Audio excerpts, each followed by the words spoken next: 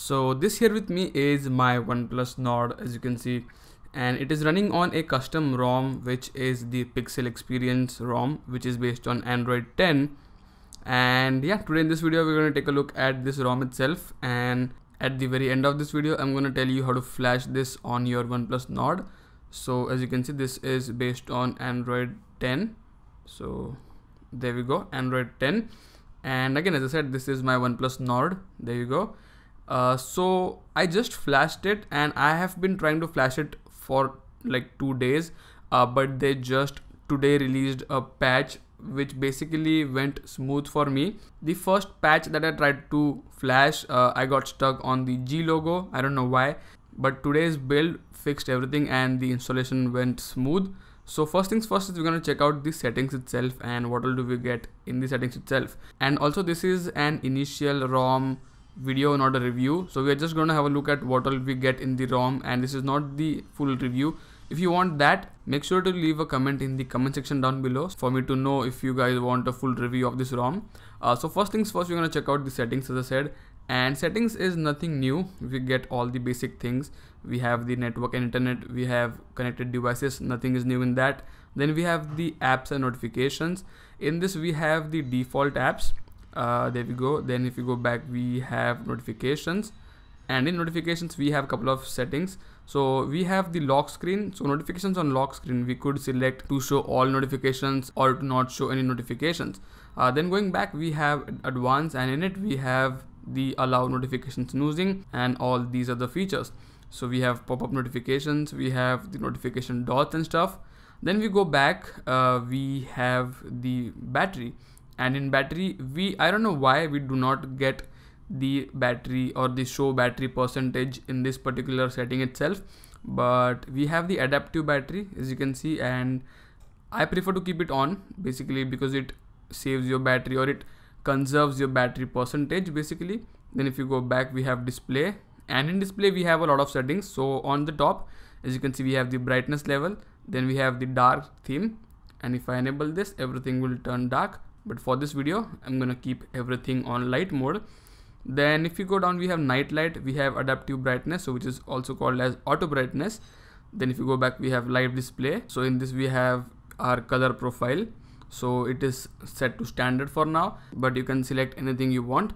Then we have all the display modes. So we have the display mode to automatic, to off, or to outdoor in the bright sun. So if you select this, basically the brightness will jump up a bit and will give you plenty brightness. Then we have the color calibration here. So we have these features as well if you want to tweak your display. Then going back, we also have the picture adjustment. So this is nothing but adjusting your picture or your saturation, or basically the image that you will see on your phone. So going back, we then have styles and wallpapers. So we could tweak our styles, we could also change our wallpaper. We have a couple of pixel wallpapers as well. So these are all the pixel wallpapers. Then going back, we have the pride ones. So this is nothing new. We have the wallpaper app in the Play Store. So those are all the wallpapers. Then we have the screen timeout. We have screen attention. So if you are looking at your screen, the screen won't turn off at all. So that's a good thing. Then we have the rotation settings, we have font, we have display, we have the screen refresh rate, which is automatic for now. 60 Hz will save battery, as it says, and 90 Hz is what I would like it to be. So as you can see, we have it on 90 Hz right now. Then going down, we have lock screen display, and we don't get the always on. Oh, we do have always on.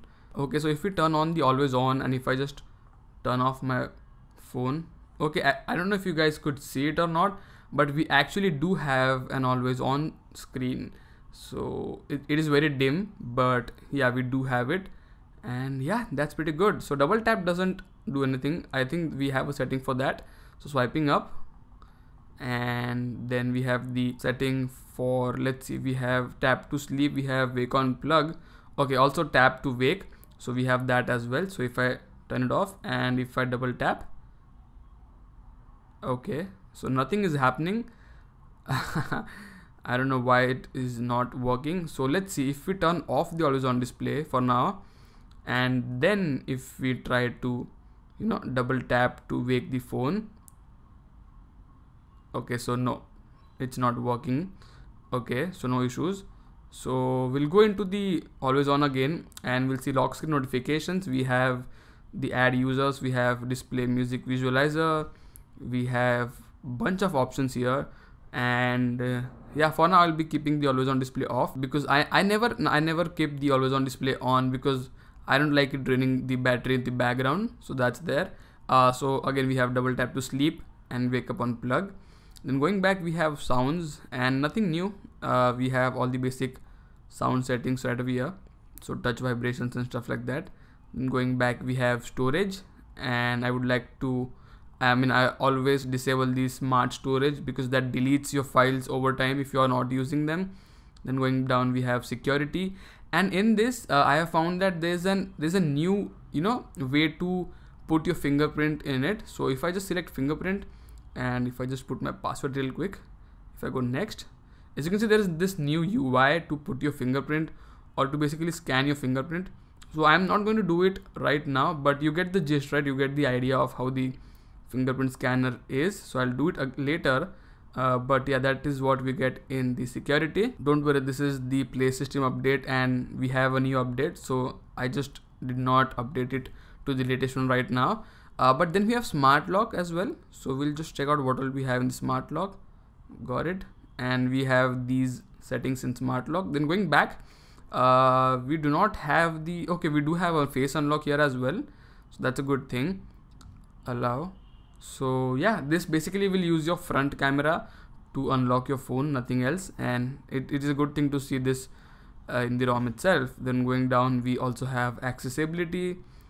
We have the screenshot, and I don't know what this is, but it basically, I think this is going to use your screenshots to full control of your device. Okay, I don't want to give it right now, but yeah, that's what you get. Then again, all the basic accessibility settings, we have it right over here. Then going down to system, and then going into gestures, we have these gestures. So jump to camera is basically double tap your power button to go to camera. So that's actually good to see that it works in this ROM. Then going back, we have swipe to screenshot. So three finger swipe to basically take a screenshot. We have the touchscreen gestures as well. So this is the OnePlus gestures that you got on the Oxygen OS build. So it is right here again. Then going back, we have system navigation. So we have the gesture navigation. We also have 2-button navigation, and then we have 3-button navigation. So that is a good thing. I would preferably keep it on gesture navigation. We also have a couple of settings to tweak the back gesture of the particular setting itself. That's a good thing. Then going back, we have a status bar, and in status bar we have a couple of options here. So system icons. So if you don't use the NFC, or let's say auto rotate, or if it shows LTE and you want to replace it with 4G, you could do that as well. Then going back, we have battery, then show low priority notification icons. I don't know what this is, but these are all the settings or the system icons on the status bar. Then if you go back, we have the clock position, we have the show seconds as well, battery percentage. Okay, next to icon, there we go, we have the battery percentage finally. Then we have the brightness slider, show always, so it will basically always be on the top. There we go. And if I just select show when expanded, we have the expanded version right over here, so that's a good thing. Then if you go down, we have brightness control as well. We have the quick pull down from either left or right. We have the option to select the number of rows. We have the quick setting animation as well. So bunch of customization you'll get in this particular ROM itself. So you can even show seconds here if you want, but again, that will consume a lot of battery. We also have network traffic monitor right over here. So if you want to check your network or check your speeds, you can enable that if you want. Then going back, we have rules. So this is basically a new option launched with or released with the Pixel devices. So it's good to see it being in the ROM itself, so that's a good thing. Then going down, we have developer options, and if you don't know how to enable this, basically go to about phone, go to build number and tap it 7 times. Then you will be a developer. Go into system, go into developer options, and first things first is the icons and font is very big. So what I'll suggest you to do is go down and select the smallest width, and it will be 360 by default. Make it 411. and then hit on OK, and it will basically tone down your display to actually match it to your phone. So the number I put was on or from my Pixel 2 XL. So I kind of like this display, not too huge, not too small, you know. So yeah, I'm gonna keep this. And then again, going into settings, so this is the developer options, and there are a ton of developer settings here, and I would not recommend you guys to tweak or to mess with anything. Just enable the USB debugging and you're good to go. But yeah, other than that, we have the system update as well. So this is so you're gonna get all the new system images once they are released in the settings itself. So that's a good thing. So check for updates, and if there is a new system update available, you'll get that here, right here itself. So that's again a good thing. So that's all for the settings, I would say. And now we'll check out what all we get. So we have the stock apps basically, and again, there is no need to flash the Google apps. It will be included with the ROM itself. But for some reason we don't have the Google camera. We have some other camera which is right over here. So I think this is the stock ROM camera. So this is what you're gonna get with the Pixel Experience ROM. So I'm not a huge fan of it, but then again, you can always put a Google camera mod, which again I'll be linking down in the description if you want to put it in the ROM itself, or you can also put that on your OnePlus running Oxygen OS. So that's a good thing. But yeah, that was pretty much it. We only have these many apps on the Nord, and we have the Google now on the Google page on the left. So that's a good thing. Then going into the settings of the launcher, we have a couple of options. So enable grid options. That's a good thing. We have developer options as well. So there we go. Then if you go down, or if you go back, if you go again into settings, we have, let's see, suggestions. Then we have the at a glance widget. Then we have, let's see, if you go into the styles and wallpapers. So now we have the grid option right here. So it was not present initially, so now we have it over here. So that's a good thing. So 4x4, 5x5. I would personally keep it on 5x5 because that's what I like. So yeah, that is all about the ROM itself. And now we'll just go ahead and take a look at how to flash this ROM on your OnePlus Nord. It's pretty easy, and the settings or the steps to flash it might change in the future. So do not, rely on my method to do it, because the method might change in the future. So I'll again post a link in the description down below for the procedure and for the of the XDA page, which will basically guide you in the future to how to flash it on your OnePlus Nord.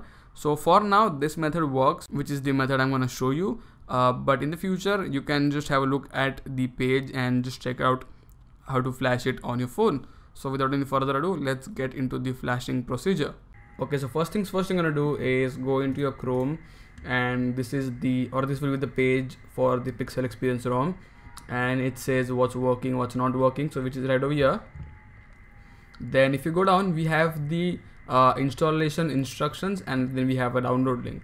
So click on the download link and it will take you to this page, which is right over here.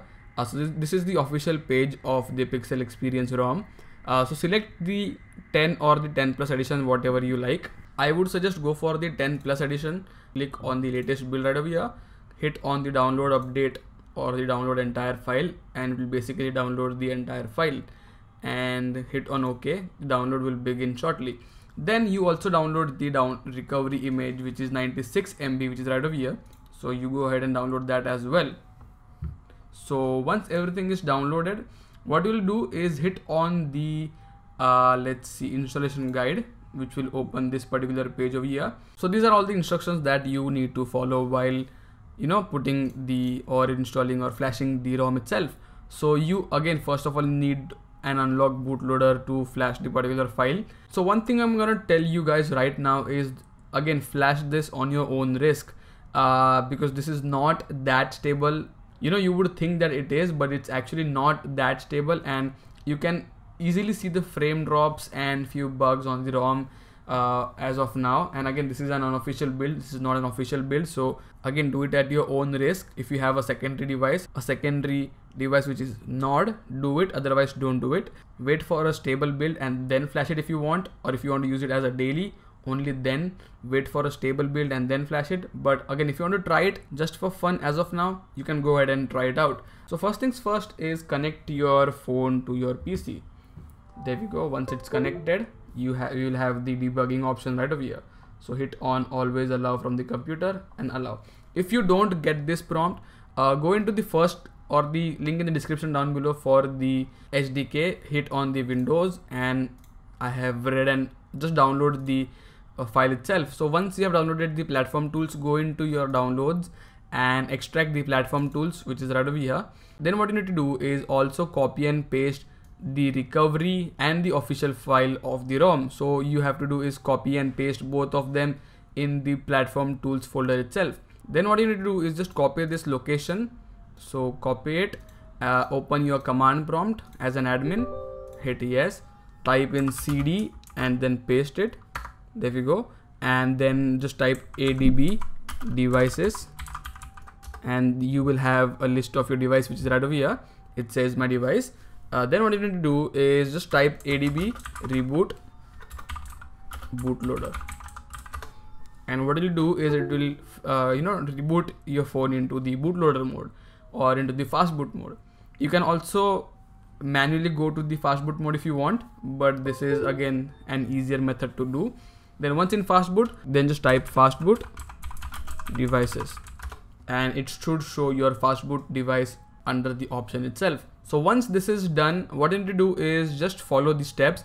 So first things first is you're gonna do is just flash the recovery. So what I would recommend you guys to do is rename this is the recovery, this is the official file. So rename the recovery. You could either put something at the end or completely rename the file if you want. So you could do that. Then select or go into the command prompt again, just type fast boot and just select the recovery. So I had 1 at the end of my recovery. So do that and just hit enter. Then what it will do is it will basically reboot your phone into the Pixel ROM or the Pixel recovery. And again, you need to actually copy the ROM file first before before flashing the recovery. So make sure you copy the ROM file before you do the recovery thing, and everything will be good. Then what you need to do is once your device is rebooted in the recovery mode, so as you can see this is the recovery mode, then what you need to do is go into the factory reset and just hit on the format data / factory reset and hit on the OK. Then everything will be done. So your data and everything will be gone. So once that is done, go into the apply update, hit on the apply update from ADB, just select that. So once this is done, you will have this option. Then go into your PC and just type in ADB sideload and then the ROM itself. So this is the recovery and then this is the official ROM, and then just hit on the enter button and basically the ROM will boot into the phone. So once that is done, just go back, and again this was the final step itself. So as this is done, go into reboot system now and your phone will be booted into the Pixel ROM itself. So yeah, this was all the methods, or basically this is the method to flash the Pixel ROM on your OnePlus device itself. So yeah, that is pretty much it. Your Pixel will then boot into the Pixel ROM, or I'm sorry, your OnePlus will then boot into the Pixel ROM. And yeah, that is pretty much it. Thank you for watching this video. If you have any questions, just put them down in the comment section and I'll reply to as many as I could. But yeah, for now that is pretty much it. Thank you for watching and I'll catch you guys in the next one.